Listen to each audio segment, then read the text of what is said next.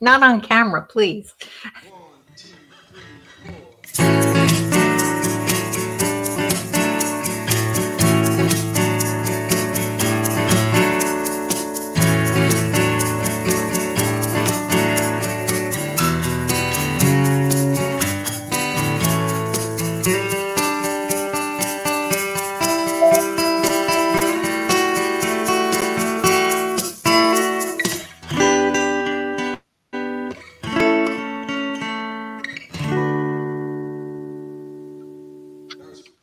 Welcome to the garden show. And I don't know if you can see this waggedy tail here, but he's wagging like crazy. I guess he likes to be a TV star. This Kusa dogwood. He's making a face. But he's a joyful creature, and he likes to keep me company. He's often snuggled up next to me, but we'll put him down for now. This week, right after we got our new little adorable puppy, Kusa dogwood broke his toe. So he's been a little uncomfortable, but he's doing much better now. I don't know how he broke his toe, but we took him to the vet, and he was on all kinds. I even took a little x-ray of his little paw. It was just his little tiny pinky toe. I guess he got it caught on something and yanked, but he's doing much better. So I hope everybody had a good week. We got a ton more rain, 2.5 more inches of rain this week, which is significant, probably good for a lot of the things we planted this year. I wish you could have had some of that a little bit earlier, but it's good that the plants don't go into the winter dry. So let me give the phone number, because I'm hoping to hear from Bob, because he sent me some pictures I'd like to share, and that number is 888-399-7344. That's Pegi, Pegi, and 7344. Again, 888-399-7344. We'll be here to about 11 o'clock to answer your gardening questions. So, feel free to call at any point in time. Last week, Chris called and was talking about S-hooks. We didn't call them S-hooks right away, but we figured out that he was talking about S-hooks. And to me, S-hooks are essential in the greenhouse, absolutely essential. And I have this one, which is a pretty big one. I have a couple of these. And then I have a smaller one. And they come in all kinds of various sizes. So let's go to the slides, and we can talk about that a little in a little bit more detail. I really do have them everywhere. That pipe, I have to be careful. I can't hang really heavy things from that pipe. That's an electrical conduit. So I just put really small plants on there, and they're a little bit further back from the greenhouse, so they need to be lower so that the light hits them. And so I use, you can see, various sizes. On the left, they're actually strung together. That's really the way I store them. But they come in different lengths, and that allows me, in addition to being able to adjust the hanger itself, the hooks really give me a way of maximizing the use of light. So here's another situation. This is the window that faces mostly east. And I have that little peg rack on the top that I hang a lot of plants from. That's not the sunniest spot. It does get some direct sun for sure, and bright light all day. So the philodendrons just thrive on that side, in that spot. But I really want to try to maximize the space. You can see I use that kind of smallish S hook to get it down below so that the pots aren't clanging into each other. Very useful. Now this is kind of interesting. The wrought iron hanger here swings, and it clearly has two places to hang things. But I was in a really tight spot there. And if I tried to hang that little hanging plant on the middle hook that was part of the swinging hook, the pots would have just banged up against each other. So if you see very closely, I managed to use a little S hook, just a little tiny S hook, to make use of another little bump on that. And that way everything fits perfectly. So they come in very handy. Tommy, do you remember where we got this weird thing? We were out together, and they had a couple different kinds of this. And I was like, oh, let me try that. And I've completely forgotten where I got it, but I love it. It sort of looks a bit like a fleur-de-lis, and you have various places to hang things from. It's incredibly useful. And it was a home store of some kind. I really don't remember, but if I ever see them again, I'll buy a stack of them because they'll make great presents as well. So you can see, I probably need to put something a tiny bit heavier on the right because it annoys me that thing doesn't hang straight. It's just, maybe I'm a little OCD, but that thing is really neat and very adaptable. You can see there that you've got, multiple places to hang things from. And once again, I want to point out on the left here, looking at this screen, that's one of those hangers that I use that I tie a knot in. I don't necessarily cut the tops off. You can easily enough, which I did on the one on the right. I did cut the top off. But if you leave them not cut and you want to reuse them later longer, you still have that option. But certainly, it's not a big deal if you choose to cut them. They're not very expensive and they are very adaptable, those jute ones. The fancier white ones, like the one on the bottom. Can we back up one slide, please? Yeah, that fancy one. You really can't do much with the length of those.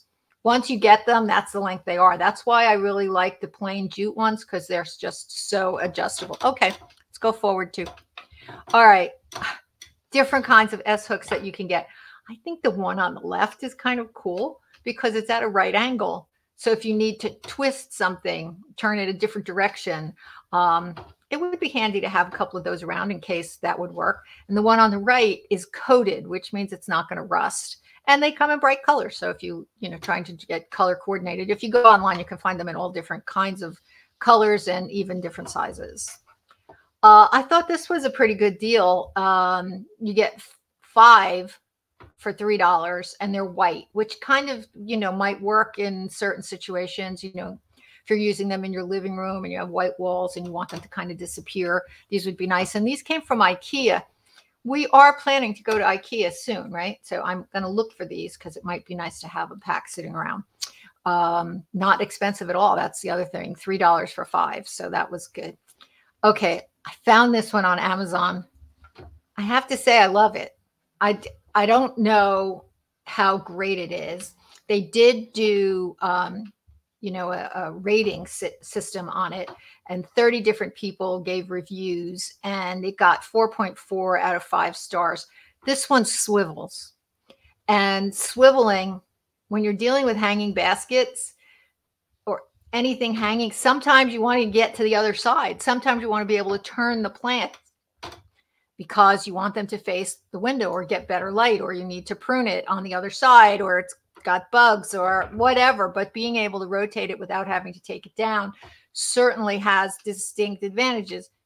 Here's my problem. These are plastic, and I just don't know how well they'll hold up. You can check it out on Amazon, see if they appeal to you. It's the only color they come in, which, it isn't a really big deal. I like colors, so it doesn't really bother me. But if you're looking for a particular decor, maybe it's not so good. But I love the idea that it swivels.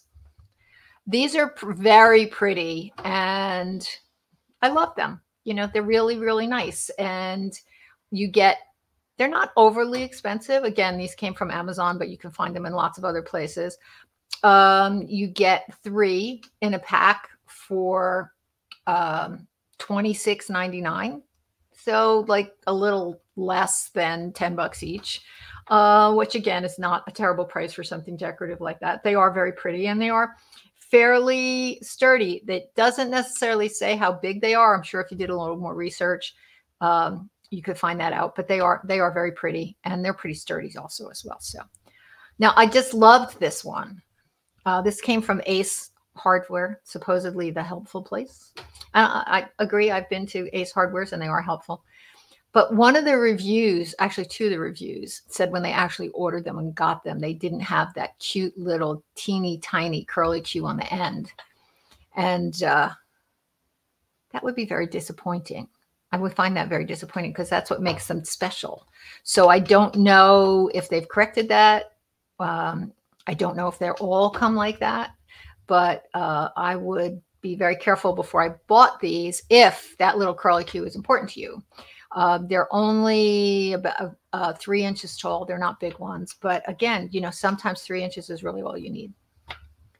All right, these are great. These came from Etsy, and I don't know how much you guys know about Etsy. I love Etsy. I don't shop there all the time, but I have found some wonderful things on Etsy. A lot of the things on Etsy are homemade or handmade, and by craftspeople and artisans. And these look like these were handmade. Each one is one of a kind. That's what OOAK means down there, one of a kind. And they're for $10.99. It's not a bad deal, and they would make great Christmas presents. However, I want to do this. This does not look difficult, and it looks like it could be fun to make a bunch of these hangers, and then you could give them as presents. You could buy them at a reasonable price. They're very decorative, and $10.99 is a reasonable price for something so decorative. But it would also be a lot of fun to make them. I have tons of beads in boxes with all my craft stuff. So if you could find the hooks, which I'm sure you could, it would be a really fun thing to try. Okay, is that my last slide? That's my last slide. So we're going to go to the phones, and we're going to go up to Metuchen. We have a lot of listeners in Metuchen, and we're going to say good morning to Danny. Hey, Danny girl, how are you? Good. Good morning, Peggy. Good morning. Greetings from Metuchen. Yes, I just came home from California. Oh, did you have a good time? And I like to, yes, and I like to report that was only the last weekend when I was there. I went to a local farmer's market that I purchased some juju beads because I knew that you just bought a juju bead tree. Yes. I had been trying to find juju beads that tasted like anything. Every time that when I went to the grocery store, if they sell them, I will buy them. I was always very disappointed. I'm like, why would anybody like this? It's tasteless. It's dry. There's no flavor, none whatsoever. And so this last weekend, when I bought some at this farmer's market, I was like, wow, now I know what good juju bead tastes like. So what did it taste like? Flavorful. It's really hard to describe. It's jujube actually, we use them a lot in Oriental food. It's like the dates, the dried dates. Has a sweet and just very rich flavor. And this has that taste, but it's fresh. Okay, so it's so amazing. So what was the difference? I mean, what do you think caused the difference? Do you think they need to be frosted like the persimmons? I don't know. I really don't understand. Now we need to do some serious research, Danny. We need to know. Right. So this is, listen, I was flying home at 2:00 in the afternoon. I had to go to the farmer's market before I came home. So I purchased more of these jujubes. So we need to get together so I can share some with you. Oh, that would be fun. And we can find out what variety. While I was in the market, there are two different varieties, sort of like the persimmon. That one is different shape. So the one that I bought, it's more elongated, and it's like a larger shape of an olive, the longer olive, and the other one is rounder. So I just pulled up on the computer before I got on the phone with you. They do have two different shapes. So we need to find out what variety this is. Okay. So well, we will definitely pursue this. And so you can get one and make sure you have a good tasting variety of the jujube. Mine is already planted, so let's keep our fingers crossed that it tastes good. I already have a persimmon that tastes awful. I'm actually, up until yesterday, I was seriously thinking about taking the persimmon down because I have so many other things out there. And originally when we bought Tiny Farm, we did not intend to keep those trees. They were right in the middle of the yard and I really didn't want them. So we had cut them down, and I decided what I wanted from those trees was to have 3 different heights so that I could put things on them like statues and pots of flowers, and just to be kind of a focal point, but I didn't want them as trees. Two of the trees just died. They were cut at different heights, and the two shorter ones never came back. They sent a couple side shoots up from the base, but nothing big. But the tallest one completely resprouted and has a full head of branches. It's, you know, very full, very lush, and kind of nice that the fruits are quite reachable because, you know, I had cut it way back. But as you and I have discussed, fruits taste terrible. They just, no matter what we do, I've tried them late. I've tried them, you know, after they've been frosted. I've tried leaving them on a windowsill until they get wrinkled. They never taste good. They taste just awful. And of course, my guess is that they grew from seed. And when they come from seed, you never know, you know, the quality of the fruit that you're going to get. So I've been thinking, okay, I really don't need this tree. It's got a really big head. It takes up a lot of visual space, and it's in the way of seeing a lot of other things that I planted that I really like. It's not a horrible tree, but, you know, it's not doing anything for me. And I get mad at it every time I see those stupid fruits on there that taste so awful. But yesterday, Danny, I was looking at it, and it is covered in little orange fruits, and it's so beautiful. I mean, it tastes awful, but it looks so beautiful and autumny and such a nice orangey, pumpkin-y color. And so it's 15 minutes of fame is when all the leaves have fallen off, but the fruits are still on there. And it looks like it's covered in little orange ornaments.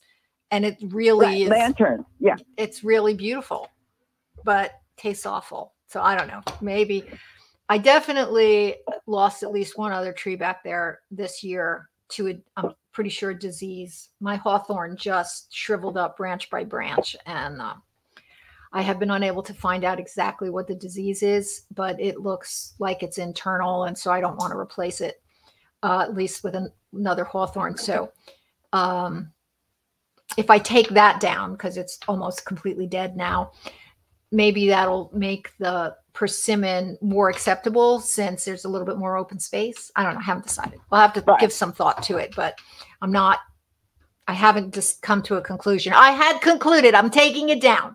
And then I looked at it yesterday and I was like, it's so beautiful right now. So I don't know, you know, and there's not a lot of things that are magnificent now, you know, and so that kind of makes it special because it's magnificent now when, you know, not a lot of other things are. I mean, what else looks fabulous at this time of year? The beautyberry looks fabulous. The coral berry that I planted last week, that looks, I'm hoping the berries are really spectacular. So I'm hoping that will be fabulous. The Maximilian sunflowers, they're gorgeous at this time of year, but there's, you know, everything else is fading. So do I really want to get rid of something that's magnificent now? I don't know. You're going to have to talk me into it one way or the other. I haven't decided. Well, you know, just think about it. You don't have to do much more work, and it's there. True. That is true. And it's right. It's pretty much, you know, self-sufficient. It's got a really nice shape on the top. It's very rounded. It has like a perfectly almost spherical top now. It's big and full, and I'll take a picture of it and show you guys next week and then maybe you can help me decide. What do you think? Okay. So like I said, we will have to make plans, and so I can share that with you. That would be great. That was so sweet of you. And then we need to figure out which type, because my sister said, once you figure it out, let me know. Because she's in California. The climate is much, much more suitable to grow any kind of fruit. So she wanted to, you know, plant one in her yard. Well, we will pursue I know they came from Fresno area in California. So that's the fruit basket of the California.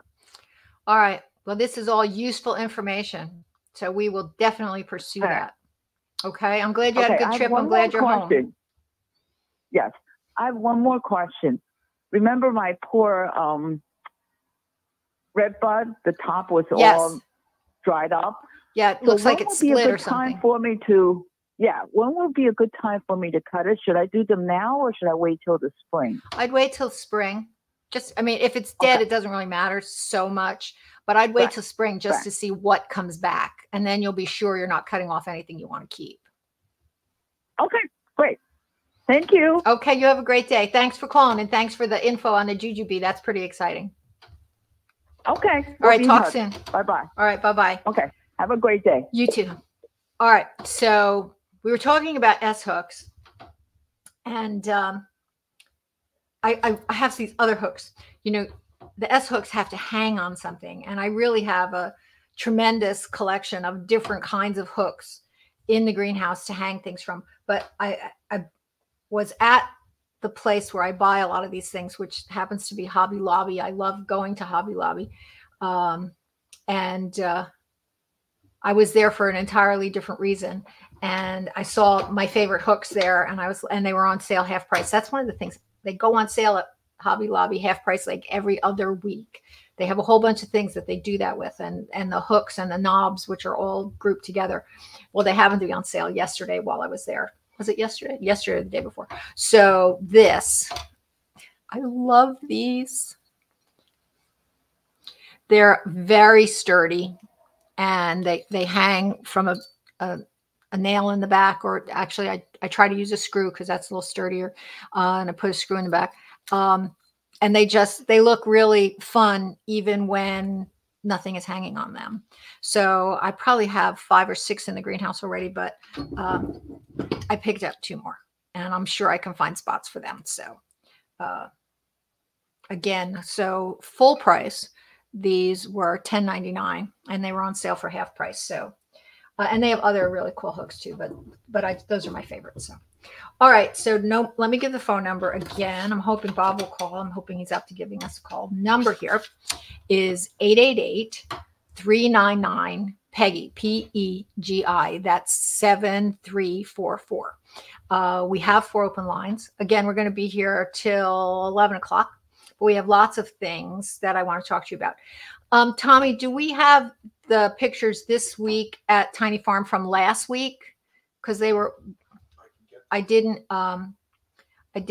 ever get to show them to you, and I don't want to get too far behind. So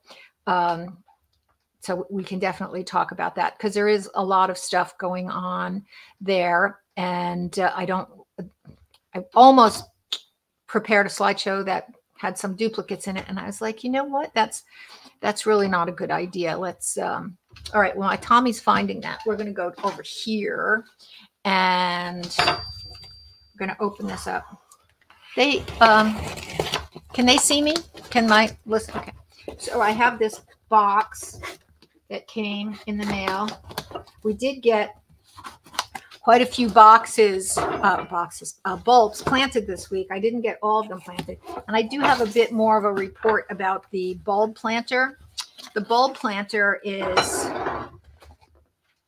only applicable, only useful under certain circumstances. I know it's a very cool bulb planter, and we've shown it before with the tube. I couldn't use it to plant the Crown Imperials. The Crown Imperials were too big. They would not fit. So that was a little bit of a problem. And they worked great with most of the alliums. One got stuck. They would be perfect for daffodils and tulips, which is what people plant the most of. But they get planted 6 to 8 inches down. And that is the only depth the bulb planter works at. So for the other bulbs, a lot of the other alliums I was trying to plant, they only went 3 inches down. And it really didn't work. So it doesn't work with bulbs that are planted a little more shallowly. And it doesn't work with bulbs that are too big. So it has some distinct disadvantages. But if you're planting a lot of tulips or daffodils, I think it would work really great. So after trying it a couple of times, that's my evaluation. All right, so this order came from Bluestone Perennials. And they have an excellent reputation. And I only got 2 things from them. Oh, no, I only got 1 thing from them. What I got was my magic lilies. So can you see? Can you see that? Lycoris squamagira. And this is those ones that come up with foliage in the spring, and then come up, the foliage completely disappears, and then they bloom in August. So I got 3. Ooh, So I got 3, and with the other bulbs that I had from, I think, Rex, that'll be the end of it. So this week we should finish up getting all the bulbs planted, which is good because that means they'll be finished in October, which is the ideal planting time. So are we having trouble finding it? Was it 2 weeks ago, the 8th? Because I don't find something for the 15th. All right, well, maybe it was the 8th. Let's try that one. Stand by. Okay, so the slides are coming.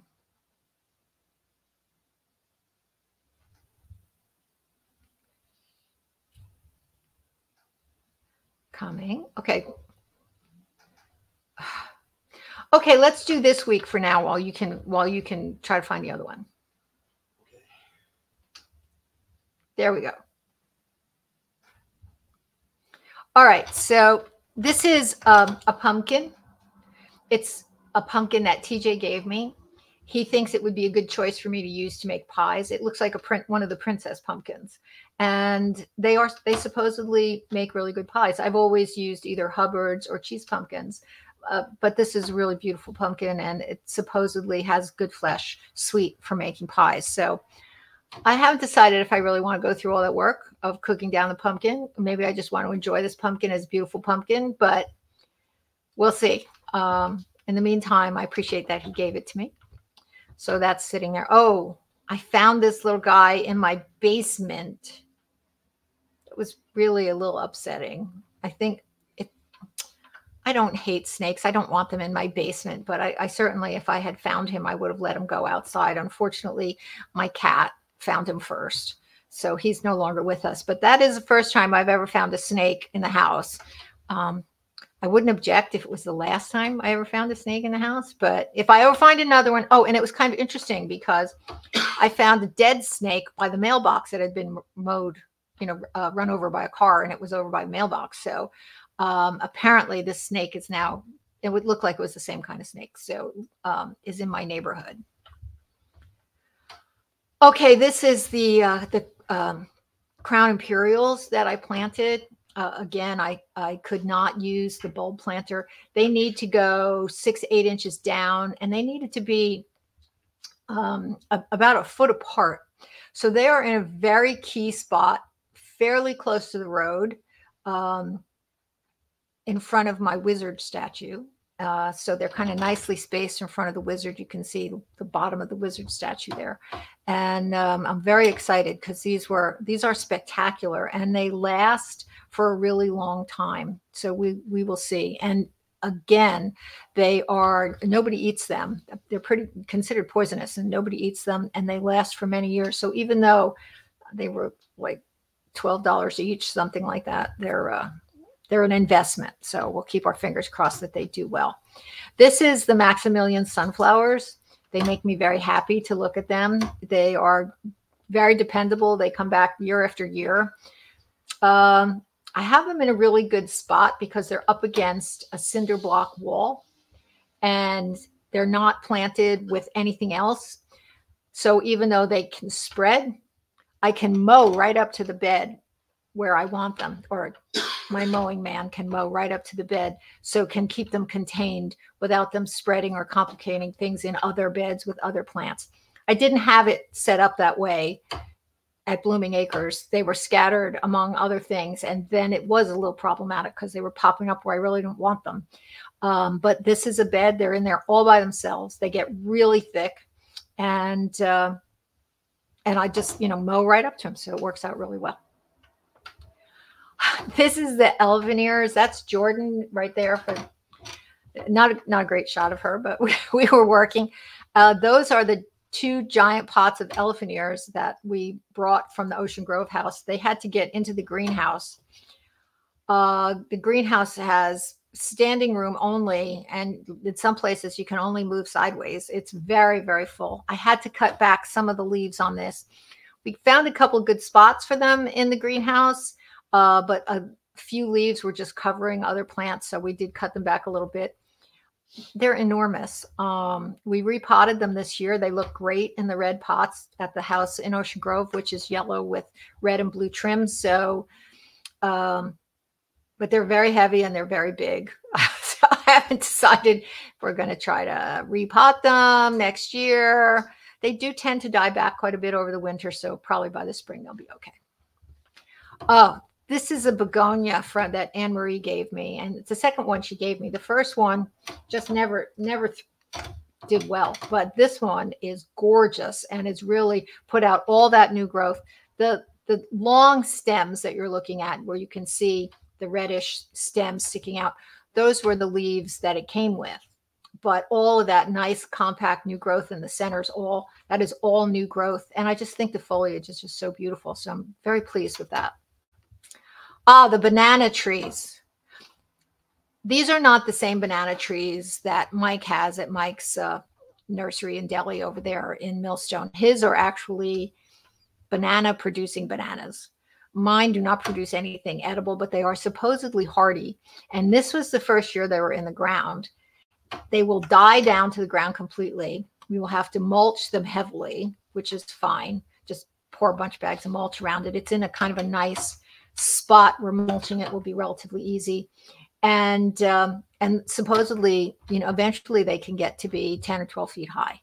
We'll see. I tried them once before, but the first year it just struggled. I'm not sure why, and they never came back. These are thriving. So I think they have a really good shot at surviving and coming back next year. I'll keep you posted on that. Of course, there are things blooming here and there. And what would the fall be without chrysanthemums? This is a chrysanthemum that that came back from last year. I think it actually came back from the year before that. It's very robust. These two, the one on the left is one that I just planted. The one on the right is a slightly lighter shade of pink than the first one I showed you. The pink one came back. The orange one is new. We'll see how it does next year. But why I like to find things other than chrysanthemums to bloom at this time of year. What would the fall be without mums? They provide all the wonderful color and flowers that we come to expect at this time of year. But I do need to say that if you want your chrysanthemums to be perennial, you really are so much better off if you plant them in the spring. And you can buy them lots of times at garden centers. You can buy them even in flats. They just look like just green foliage, like flats of lettuce, and you can plant them, but then they will be established all summer. And so when it comes to the following winter, they'll have a much better root system. When you plant them in the fall, when they already have flower buds, they're busy working on flower buds. They're not going to make roots, so you have a very slim chance of them overwintering. That doesn't mean you shouldn't plant them. You just have to plant them realizing that they're probably not going to come back. That's it. Okay, so let's go back to me. And do we have any callers? Because You got two. Okay, well, I can't see them at the moment. I'm not sure what's going on with my screen. Bob's. Oh, it's Bob. Oh, good. So then let's put up Bob's slides too. So Bob's calling us from Piscataway. Bob, are you with us? Bob, are you with us? Hey, Bob. Yes, I'm sorry. I had the phone on mute. I'm sorry. That makes it tricky. Okay. Yeah, that doesn't work. Yes. So I am now with you. So how are you feeling? Taking it 1 hour at a time. Okay. Well, I'm sending you a hug. Okay. Yeah. Thank you so much. All right. So this is the first picture that you sent me, and you sent me a note saying that your lilacs are blooming now. Obviously, I blew up the bloom. The picture on the left is very blurry because I enlarged it so much. But the pictures weren't the best anyway. But you can see that it is blooming, and it's lost most of its leaves, which is perfectly normal at this time of year. But it's put out a few flowers. I have two things to say about that. One is, the bloomerang lilac is supposed to do that. And obviously they developed that plant and they bred that plant so that it would do that. But the plant had to have had the ability to do that somewhere in its genetic makeup in order to find it through any kind of breeding program. It had to be there. They couldn't invent it. I don't think they're quite into gene splicing on lilacs yet. So I'm saying it must have that ability to some degree.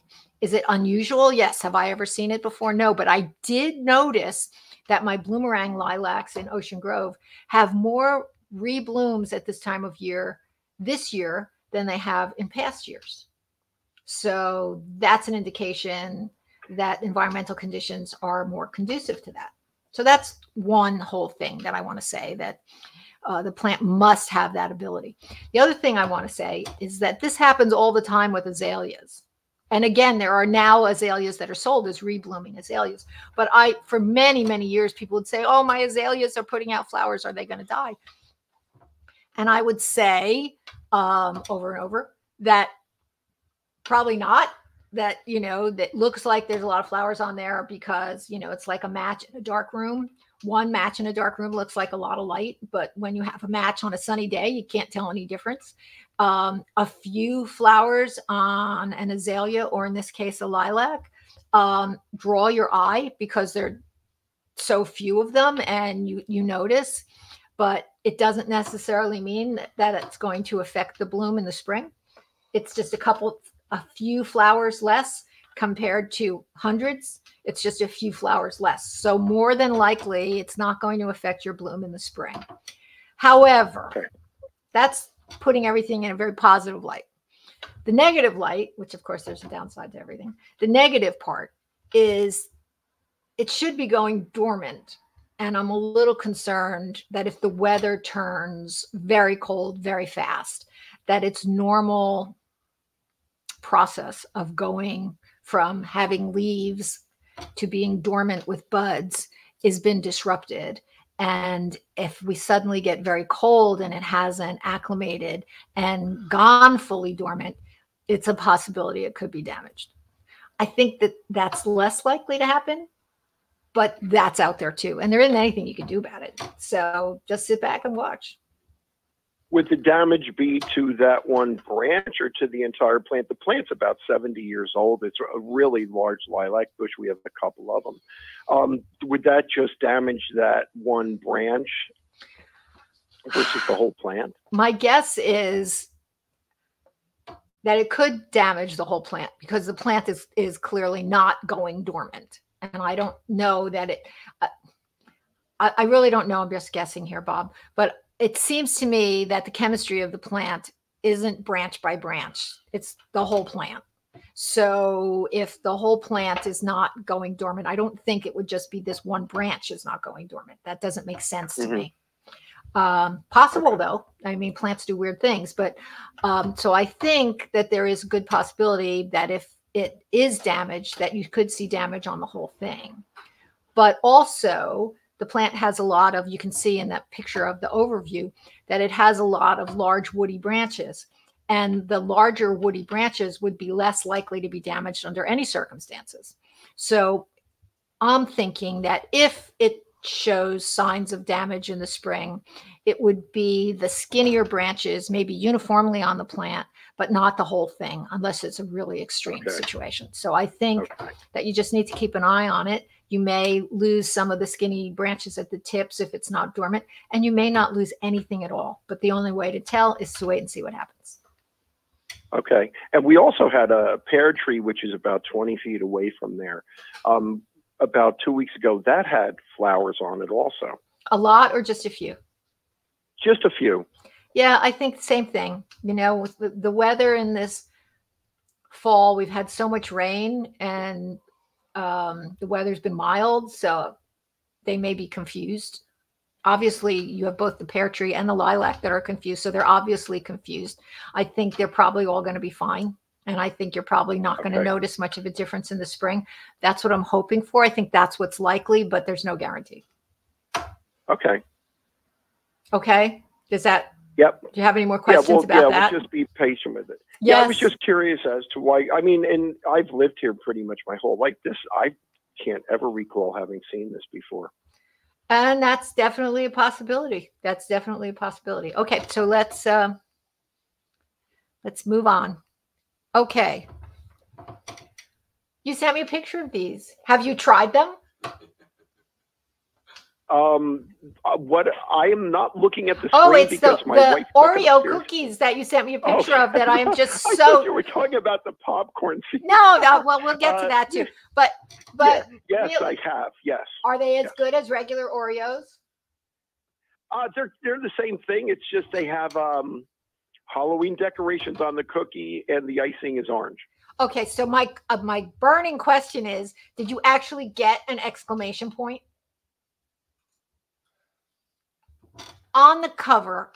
The front of the bag, it says "Boo" in Oreo cookies with orange cream, and there is an exclamation point of a cookie with orange cream on it, and it says 5 spooky Halloween designs. So is there an exclamation point? I have to look and see. And get back to you. I only opened it up yesterday. I had a few only, but yeah, I try to pace myself with that stuff because it's easy enough to knock a whole pack out. Oh yeah. Really quick. Yeah, so I'm trying to pace myself. But that's something I have to do some research on that now. Okay, well. All right, well, you got to promise me you're going to get back to me. This is very important. Yes. You need to get back to me on this. And I'm probably going to go to the supermarket today. If I see them, I will buy them for sure. We have to add this to the whole collection of the Oreo world. So thank you for sending me that. Okay, Tommy, next. Okay, so here's the popcorn plant. And yours obviously did better than mine. I do not know why.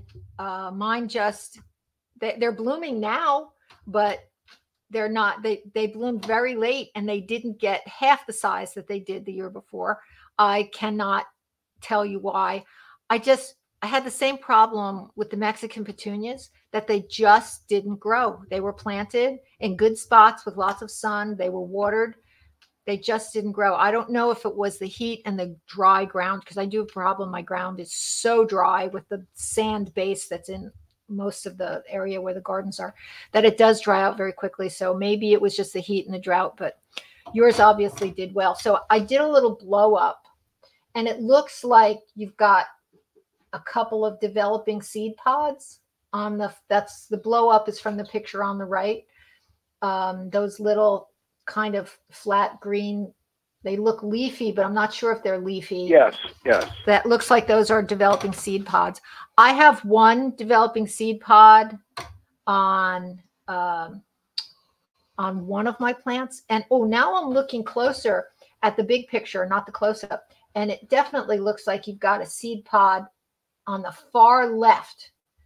There's kind of a curly, slightly wavy, S-shaped thing sticking out, and that could be a seed pod, because that's what they look like when they're mature. So it looks like there's a good possibility that you're going to get some. But I'm going to tell you, Bob, last year, my popcorn plants were ginormous. They were over my head. They're only half the size this year. And they were covered in flowers, just covered in flowers for half the summer, well into the fall. And at the end of the season, when I went to try to gather seed pods out of these ridiculously huge plants, I only got like 7 seed pods. They're not really good at making seed. And when I'd grown them before, I never found any. So I went online and searched and searched. It took me a while to find somebody who was able to sell me the seeds themselves. And that's what I started these from. So I've been growing these for a few years now and saving the seed, but I don't know if I'm going to get any seeds this year. We'll just have to see. I really am flummoxed as to why they didn't do well this year. So yeah, these flowered, I guess mid-September, right, or so. They flower really late. With the seed pods now, do I just leave this on the plant until the stem completely dies off and then pick them up off the ground? Do I cut them off now? Well, I guess I have to leave them on so they develop. Right? I would leave them on for a while. Keep an eye on them. Okay. They turn sort of brownish, and when they turn sort of brownish, that was when I harvested them. But they're flowering. They're flowering so late that you want to leave them on as long as possible. Okay. I'll put some cardboard under it to collect them then if they drop. Yeah, there you go. Would you like some if I get some? I would love some, but if you Okay. only get a few, I'll track them down again. I don't want to take them if you just have a few, and I might still get a couple. I don't know. I haven't seen the weather. The last time I checked, there still wasn't a frost in the forecast, but that can change any minute at this point. We're already past. And these didn't get too tall until late in the season. They finished at around maybe 5 foot, 4.5 foot, but they were really short for most of the summer. It wasn't until late August that they started taking off and growing tall. So yeah, I had the same experience. I don't know. Again, I think it had to do with the heat in July. That's the only thing I can think of. So, all right. I think that was the last of the pictures that you sent me. So thanks for sending them. That was fun. And you're welcome. I will report back on the Oreos. Yeah, very good. We'll do some studies here. Okay. All right. You have a great day. I have one other question. Oh, okay. Go for it. We have a plant growing right near that lilac I showed you. Initially, it had a purple flower on it, a tubular flower, and the leaves, I thought it was an eggplant. Like, wow, we have a wild eggplant growing somehow. But it turns out it looks like it's a Jimson weed. It has spiky, oval-shaped, small balls on it. And Nancy did research on it, and she said it's a Jimson weed. Yeah, Datura. I should take that out, correct? I think they're really cool. I think they're very cool, and they have beautiful flowers. So, but they're also a hallucinogen. So you don't want anybody to eat it. I think the seed pods are really interesting looking. Yes, they are. So it's entirely up to you. It's one of those weed situations. It's a weed if you don't want it. Are they poisonous? Well, for animals? Well, they're a hallucinogen. So yes, I guess we could say that they're poisonous, and I would say that I wouldn't want my animals eating them for sure. I don't know if they're deadly poisonous. I don't know. They could be. I don't know. I know I saw a patch of them growing outside the East Windsor Police Department one year, which I thought was kind of interesting. Interesting. I'm assuming that they were weeds and they didn't know what they were. I would think that they should know what they were, but they didn't at the time. So they are native. So, it's certainly possible that they just. Oh, they are native. Okay. Yeah. Yeah. The Indians called them loco weed. I wonder why. Yeah. So it is an interesting looking plant, though. Yeah, it is for sure. The flowers are nice looking, and the seed pods are like, wait a minute, what is this? They're really cool. I know they're very Halloweeny. They're very Halloweeny. Yes, very Halloweeny. And exactly. I took the first house we had in Ocean Grove, the first beach house. We painted a pumpkin-y orange, and I had some of those, one of the more ornamental varieties, growing in front of the foundation of the house, which was painted this pumpkin-y orange. And so I took pictures of the seed pods with their variegation and weirdness in front of the orange wall. It was the coolest Halloween picture I ever took. It was so Halloweeny. I loved it. So they are cool looking. So, enjoy them for that. And if not, enjoy them for now, yank them, don't let them grow next year. Or if you like them, save the seed and start a few. Either way, whatever works for you. Okay, I wouldn't smoke it though. Nancy is, no, yeah, definitely not. Nancy's doing the research now on the spooky Oreos, and she said, no, negative, there is no exclamation point. Oh, that's too bad. Okay. Well, maybe you'll get the lucky pack that has it. Who knows? Maybe they didn't make them. Who knows? Well, thank you for the research. I appreciate that. And the picture. All right. You guys have a great day. Yes. Thank you for taking my call, Peggy. My pleasure. All right. Bye-bye now. And we have another caller. Who's next? Oh, it's Anne Marie. Hey, Anne Marie. How you doing? Good. I'm good. Good morning. Good morning. Where are you? I hear you way in the background there. Well, I was watering my plants. That's my job when I'm listening to you. Well, that seems extremely appropriate. Yeah. I know. Otherwise, they might not get water till next Sunday. It's terrible. So, how are you guys doing? So, we're good. We're really good. Your friend Arthur is doing quite well. 2.5 weeks post-op, and he's dancing with a cane. There you go. I like it. Is that sort of like pole dancing? No. Not exactly. Well, okay. It was a good thought. Okay. Well, I actually called about amaryllis, but this is my 2 cents on your popcorn plant, which I brought the 2 in that I'm going to get to you. They continue to lose leaves, although the top is trying to make a new plant, new leaves. So I can't tell you what they're going to survive till they get to your house. Well, we'll see. But, we'll do our best to keep them going. And my Mexican petunia never bloomed. And I did have one that came up random in a pot from last year, and that one did not bloom. Yeah, So, I don't know so what's much. the story there. I don't know what's the story, but both those plants, both of which I love, and neither one did well for me or anybody else that I know of. I mean, they did, the popcorn plants eventually bloomed, but compared to how they were last year, they were just a shadow of their former selves. They were really, it was really disturbing. I don't know why. It was just really upsetting that that's what happened. So, Okay. You have a question If for I me? could talk about amaryllis, I Yes. had them on my front porch all summer, growing their multiple 5 and 6 leaves. The one had 7 leaves. So I'm hoping that I'm going to get them to winter and then bloom again.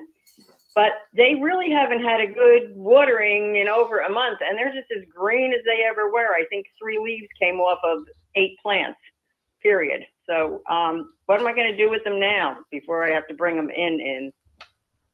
Not Well, just protected on you the- stopped watering them. Were they getting rained on?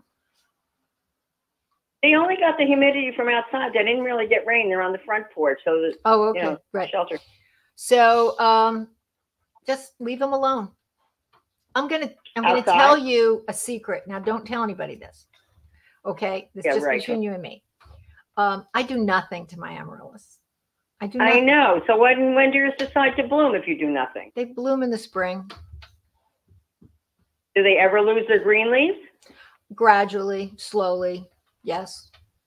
Okay. But I do not bother forcing them into dormancy.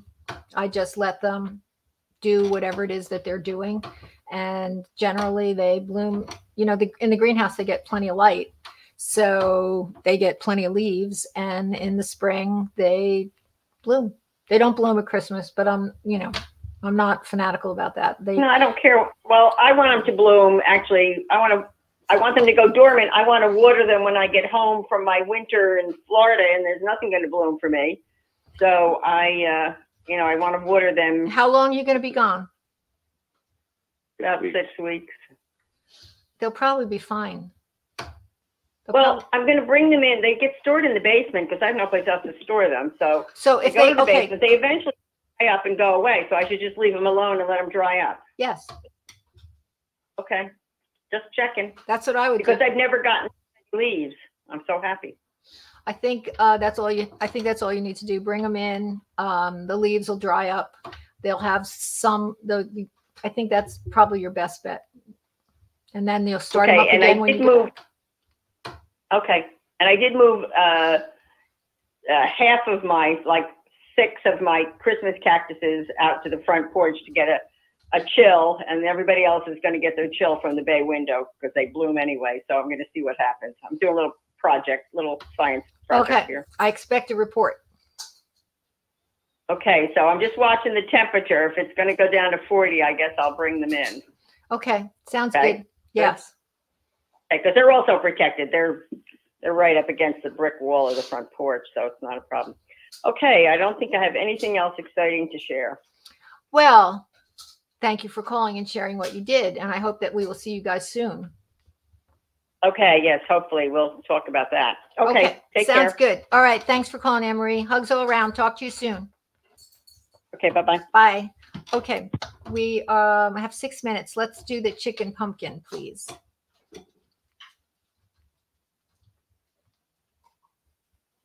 Okay, so I told you in the past that I saw this video about how someone got their chicken to carve their pumpkin for them. And they did a really nice job. And I was very impressed. So I decided to give it a whirl. So I used a magic marker and drew a little pumpkin face That's a pretty good pumpkin face, right? I mean, it looks pretty balanced. So then I took a drill and I drilled all around the perimeter and then in the middle as well, in the mouth and the nose and the eyes. I did a lot of drilling. You could see that it was disturbed enough so that the chickens would know that that's where they're supposed to peck. I had a lot of fun doing this. So, okay. So this is me carrying this big old pumpkin out to the chicken coop. We decided to give it to the big chicken coop because I have 2 chicken coops to keep the roosters separate. So it was going into this space. And you can see, look, they're like 2 different chickens. As soon as I put the thing down, they were very interested in doing this, job, getting this job done. On the right, that's red. And on the left, not sure which chicken that is, but that's one of the comments. Okay, so they didn't quite color in the lines. They seem to, want to express their own artistic energies here. And they did some of what they were supposed to do, but